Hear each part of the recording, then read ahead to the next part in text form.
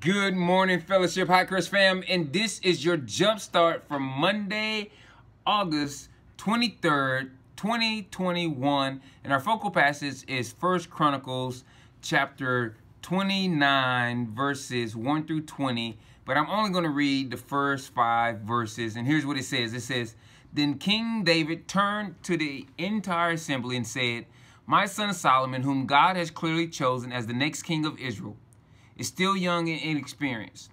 The work ahead of him is enormous. For the temple he will build is not for mere mortals. It is for the Lord God himself. Using every resource at my command, I have gathered as much as I could for the building the temple of my God. Now there is enough gold, silver, bronze, iron, and wood, as well as great quantities of onyx, other precious stones, costly jewels, and all kinds of fine stone and marble. And now, because of my devotion to the temple of my God, I'm giving all of my own private treasures of gold and silver to help in the construction. This is in addition to the building materials I have already collected for his holy temple. I am donating more than 112 tons of gold from Ophir and 262 tons of refined silver to be used for overlaying the walls of the buildings and for the other gold and silver work to be done by the craftsmen. Now then, who will follow my example and give offerings to the Lord today?'"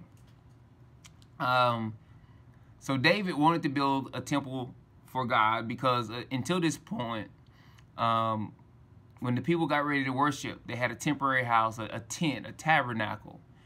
And David realized that as they moved into the promised land and set up camp, they had built houses and all these different things, and they had left the place where they worship as just a tent.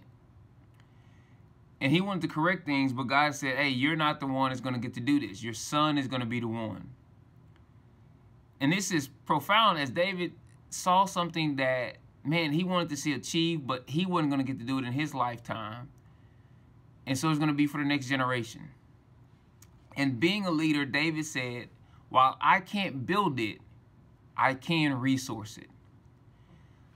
Sometimes we're going to be called to be a part of something. God is going to give us a vision that we won't get to build ourselves, but we'll be a part of resourcing.